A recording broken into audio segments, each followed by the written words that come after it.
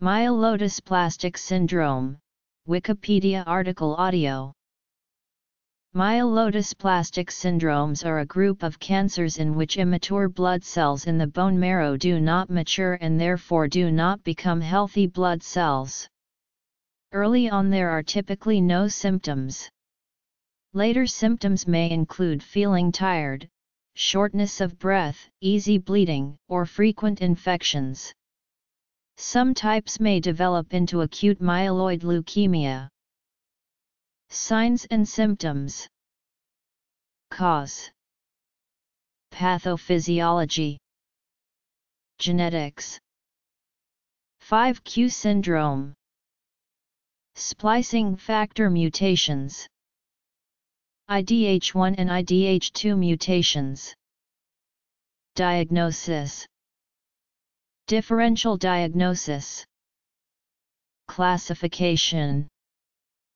French-American-British classification.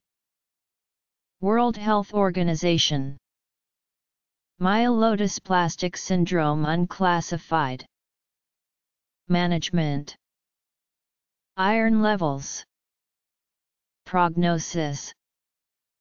Genetic markers. Epidemiology. History. Notable cases. Risk factors include previous chemotherapy or radiation therapy, exposure to certain chemicals such as tobacco smoke, pesticides, and benzene, and exposure to heavy metals such as mercury or lead. Problems with blood cell formation result in some combination of low red blood cells, low platelets, and low white blood cells. Some types have an increase in immature blood cells, called blasts, in the bone marrow or blood. The types of MDS are based on specific changes in the blood cells and bone marrow. Treatments may include supportive care, drug therapy, and stem cell transplantation. Supportive care may include blood transfusions, medications to increase the making of red blood cells, and antibiotics. Drug therapy may include the medication lenalidomide, antithymocyte globulin, and azacitidine.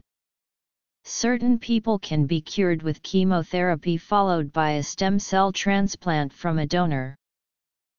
About 7 per 100,000 people are affected, with about 4 per 100,000 people newly acquiring the condition each year.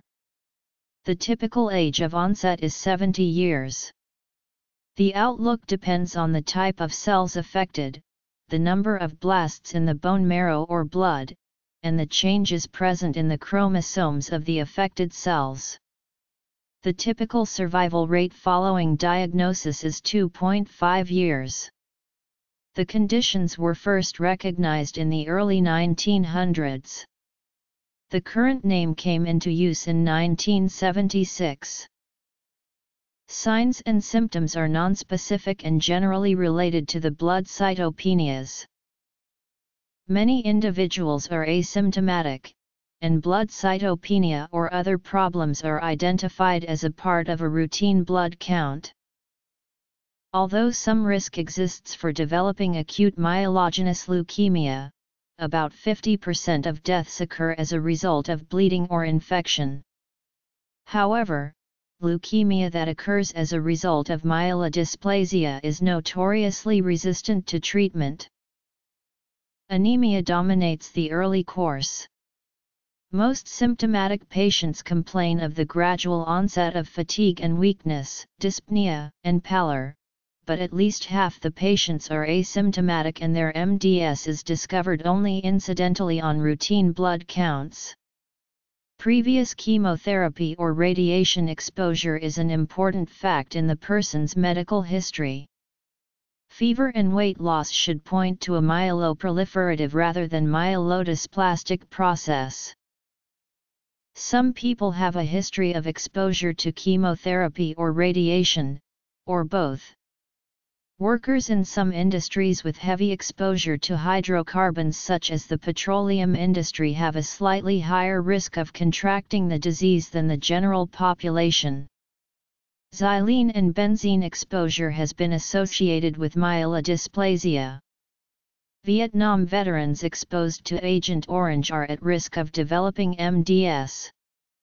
A link may exist between the development of MDS in atomic bomb survivors 40 to 60 years after radiation exposure. Children with Down syndrome are susceptible to MDS, and a family history may indicate a hereditary form of sideroblastic anemia or Fanconi anemia. MDS most often develops without an identifiable cause. Risk factors include exposure to an agent known to cause DNA damage, like radiation, benzene, and certain chemotherapies. Other risk factors have been inconsistently reported. It can be difficult to prove a connection between a suspected exposure and the development of MDS, but the presence of genetic abnormalities may provide some supportive information. Secondary MDS can occur as a late toxicity of cancer therapy. MDS after exposure to radiation or alkylating agents such as busulfan, nitrosourea, or procarbazine, typically occurs 3 to 7 years after exposure and frequently demonstrates loss of chromosome 5 or 7. MDS after exposure to DNA topoisomerase II inhibitors occurs after a shorter latency of only 1 to 3 years and can have a 11q23 translocation. Other pre-existing bone marrow disorders like acquired aplastic anemia following immunosuppressive treatment and Fanconi anemia can evolve into MDS. MDS is thought to arise from mutations in the multipotent bone marrow stem cell, but the specific defects responsible for these diseases remain poorly understood. Differentiation of blood precursor cells is impaired, and a significant increase in levels of apoptotic cell death occurs in bone marrow cells. Clonal expansion of the abnormal cells results in the production of cells which have lost the ability to differentiate. If the overall percentage of bone marrow myeloblasts rises over a particular cutoff, then transformation to acute myelogenous leukemia is said to have occurred. The progression of MDS to AML is a good example of the multi-step theory of carcinogenesis in which a series of mutations occurs in an initially normal cell and transforms it into a cancer cell. While recognition of leukemic transformation was historically important, a significant proportion of the morbidity and mortality attributable to MDS results not from transformation to AML, but rather from the cytopenias seen in all MDS patients. While anemia is the most common cytopenia in MDS patients, given the ready availability of blood transfusion, MDS patients rarely suffer injury from severe anemia. The two most serious complications in MDS patients resulting from their cytopenias are bleeding or infection. Long-term transfusion of packed red blood cells leads to iron overload. The recognition of epigenetic changes in DNA structure in MDS has explained the success of 2 of 3 commercially available medications approved by the U.S. Food and Drug Administration to treat MDS. Proper DNA methylation is critical in the regulation of proliferation genes, and the loss of DNA methylation control can lead to uncontrolled cell growth and cytopenias. The recently approved DNA methyltransferase inhibitors take advantage of this mechanism by creating a more orderly DNA methylation profile in the hematopoietic stem cell nucleus, and thereby restoring normal blood counts and retarding the progression of MDS to acute leukemia. Some authors have proposed that the loss of mitochondrial function over time leads to the accumulation of DNA mutations in hematopoietic stem cells, and this accounts for the increased incidence of MDS in older patients. Researchers point to the accumulation of mitochondrial iron deposits in the ringed Sider oblast as evidence of mitochondrial dysfunction in MDS. Since at least 1974, the deletion in the long arm of chromosome 5 has been known to be associated with dysplastic abnormalities of hematopoietic stem cells. By 2005, lenalidomide, a chemotherapy drug, was recognized to be effective in MDS patients with the 5q syndrome, and in December 2005, the US FDA approved the drug for this indication. Patients with isolated 5q, low IPSS risk, and transfusion dependence respond best to lenalidomide.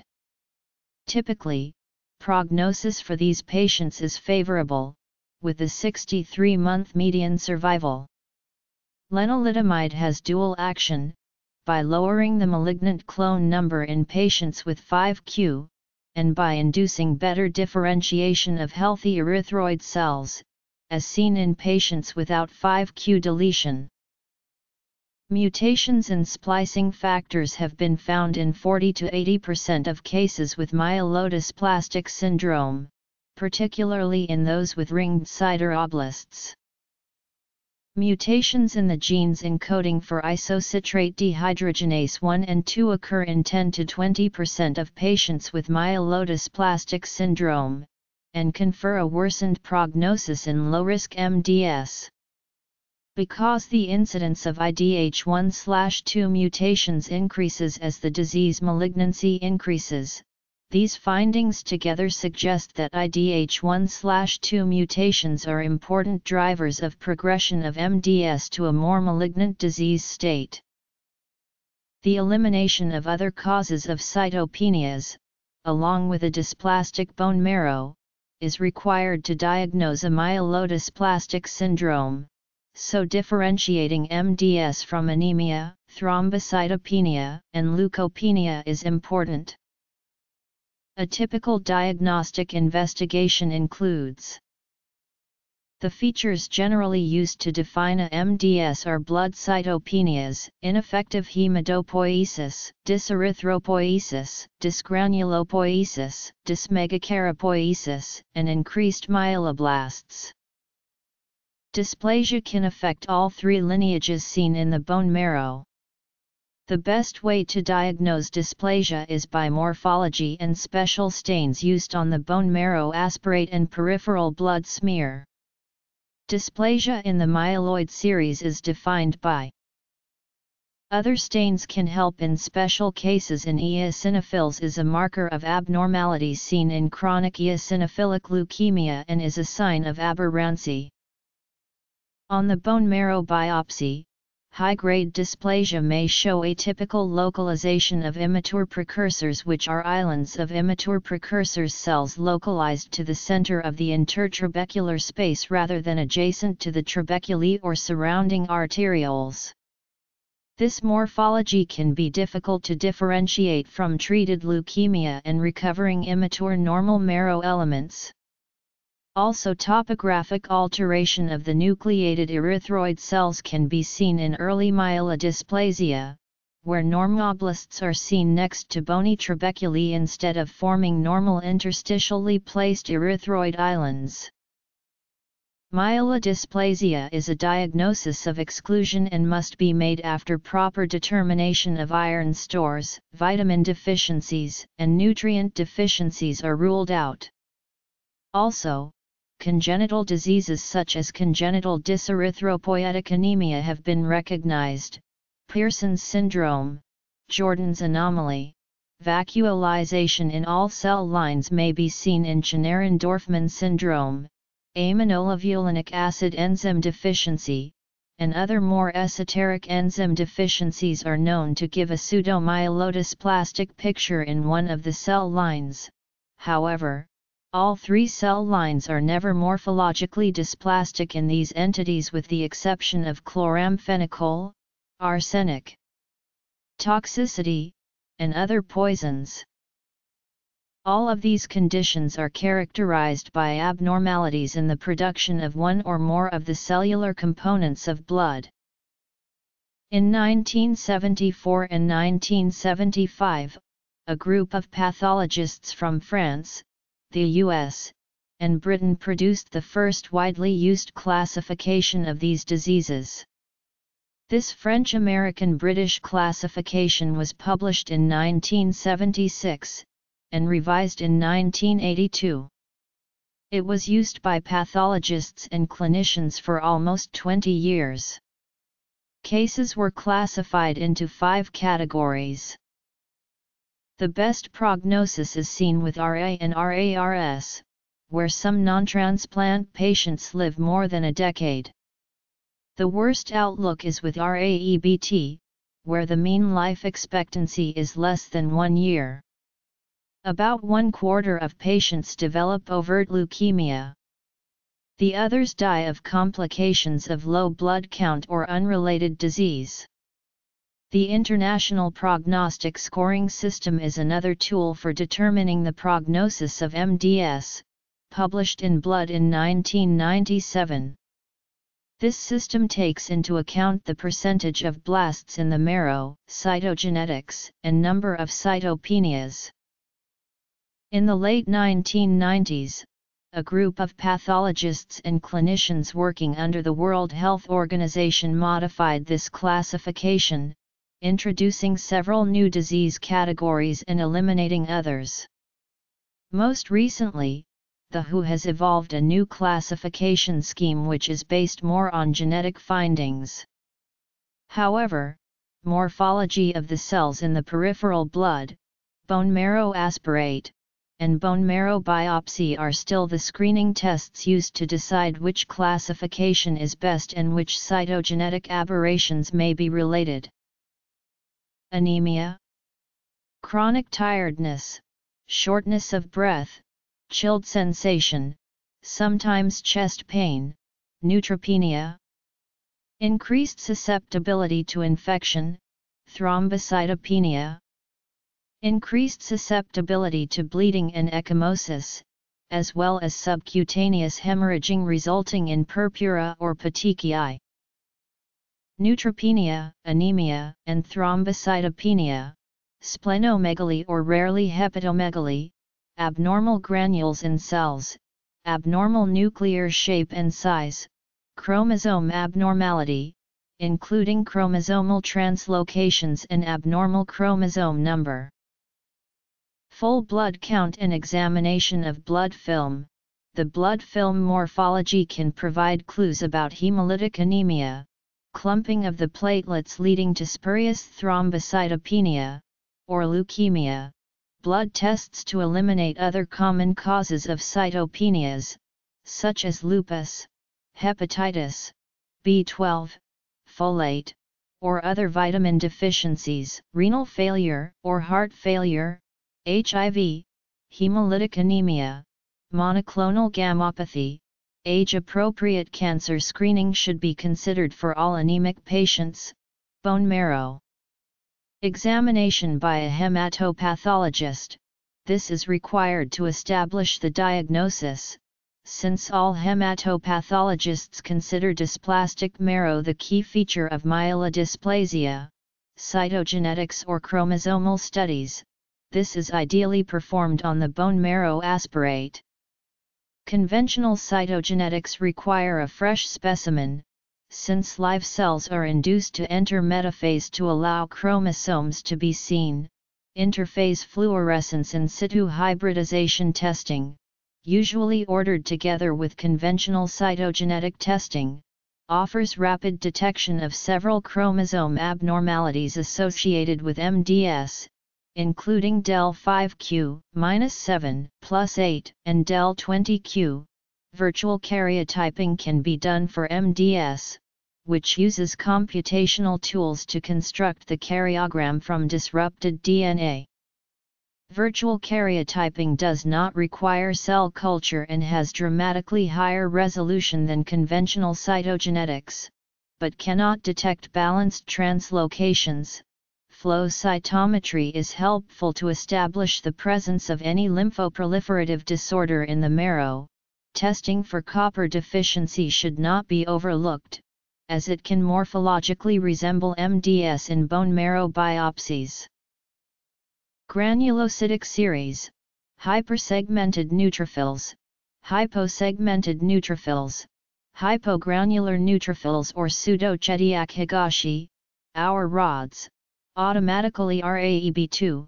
Also note our rods may be seen in mature neutrophils in AML with translocation T, dimorphic granules within eosinophils, erythroid series, binucleate erythroid precursors and karyorhexis, erythroid nuclear budding, erythroid nuclear strings or internuclear bridging. Loss of E-cadherin in normoblasts is a sign of aberrancy, periodic acid. Shift within erythroid precursors in the bone marrow aspirate.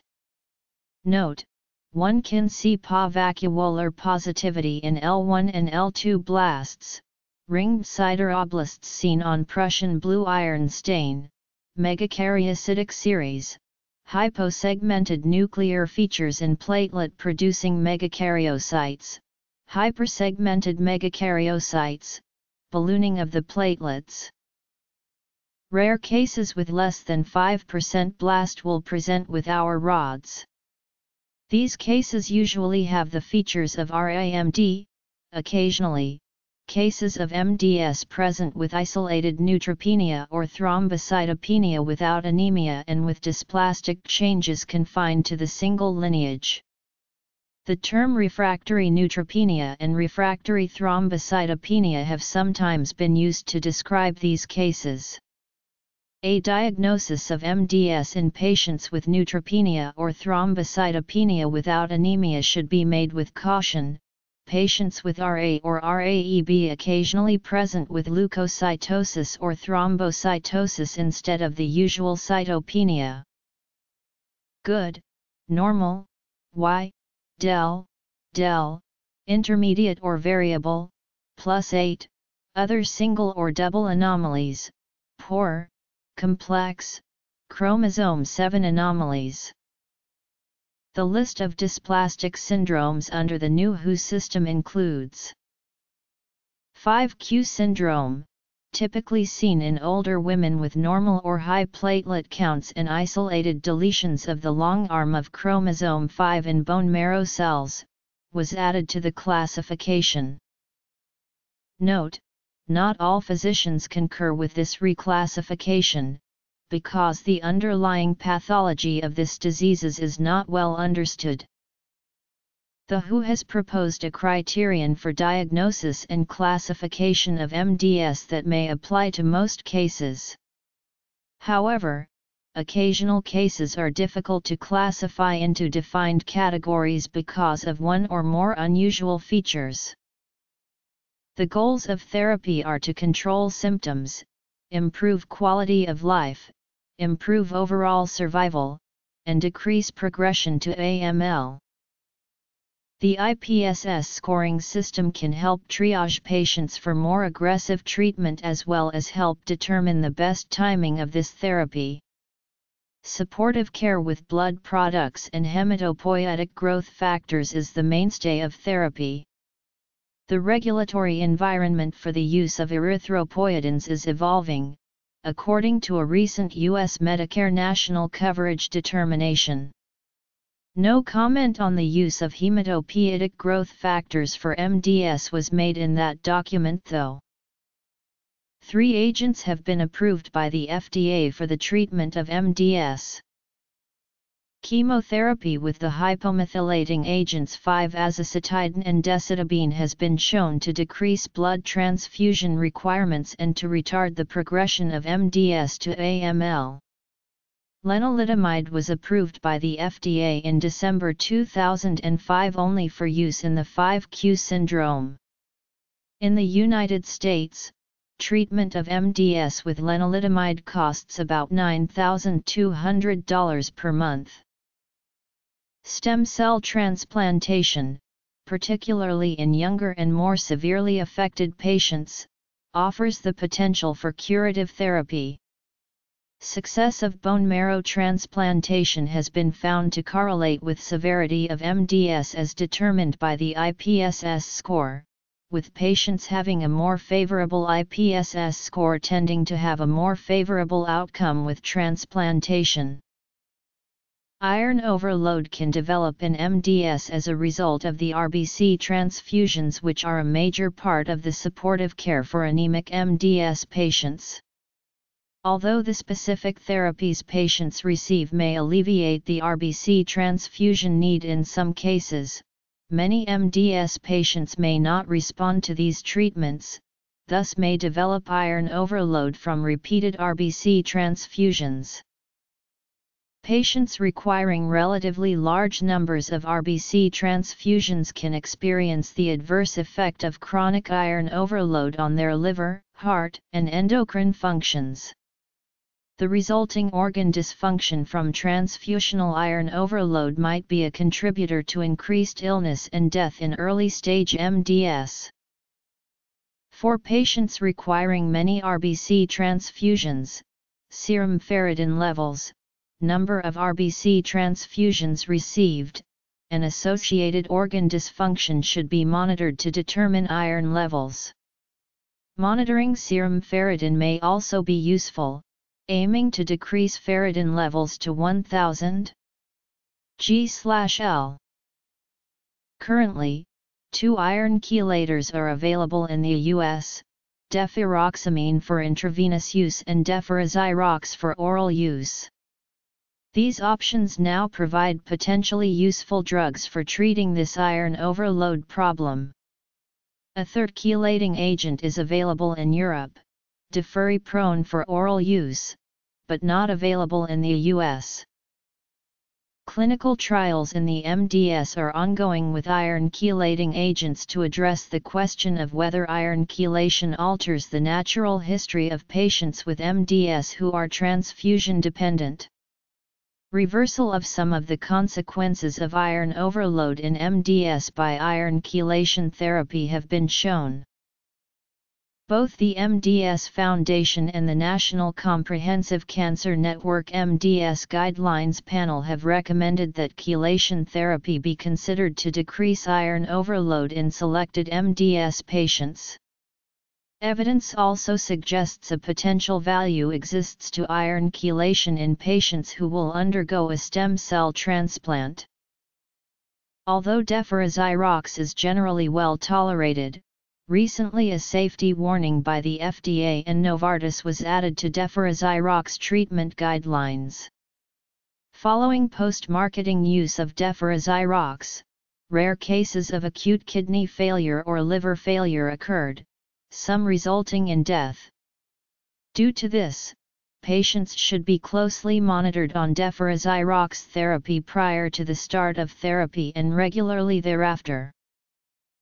The outlook in MDS is variable, with about 30% of patients progressing to refractory AML. The median survival rate varies from years to months, depending on type. Stem cell transplantation offers possible cure, with survival rates of 50% at 3 years, although older patients do poorly. Indicators of a good prognosis: younger age, normal or moderately reduced neutrophil or platelet counts, low blast counts in the bone marrow and no blasts in the blood, no Auer rods, ringed sideroblasts, normal or mixed karyotypes without complex chromosome abnormalities, and in vitro marrow culture with a non-leukemic growth pattern. Indicators of a poor prognosis: advanced age, severe neutropenia or thrombocytopenia, high blast count in the bone marrow or blasts in the blood, Auer rods, absence of ringed sideroblasts, abnormal localization or immature granulocyte precursors in bone marrow section, completely or mostly abnormal karyotypes, or complex marrow chromosome abnormalities and in vitro bone marrow culture with a leukemic growth pattern. Karyotype prognostic factors. The IPSS is the most commonly used tool in MDS to predict long-term outcome. Cytogenetic abnormalities can be detected by conventional cytogenetics, a FISH panel for MDS, or virtual karyotype. Although not yet formally incorporated in the generally accepted classification systems, molecular profiling of myelodysplastic syndrome genomes has increased the understanding of prognostic molecular factors for this disease. For example, in low-risk MDS, IDH1 and IDH2 mutations are associated with significantly worsened survival. The exact number of people with MDS is not known because it can go undiagnosed and no tracking of the syndrome is mandated. Some estimates are on the order of 10,000 to 20,000 new cases each year in the United States alone.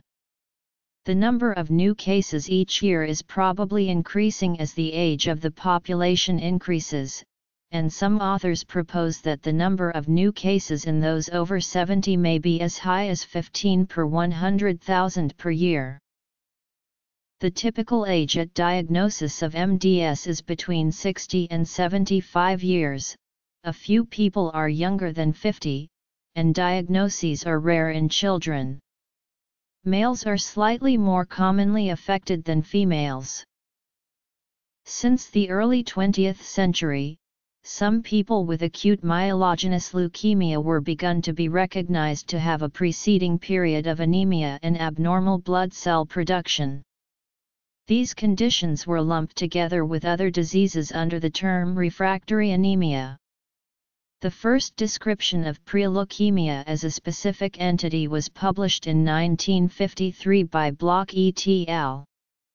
The early identification, characterization, and classification of this disorder were problematical, and the syndrome went by many names until the 1976 FAB classification was published and popularized the term MDS.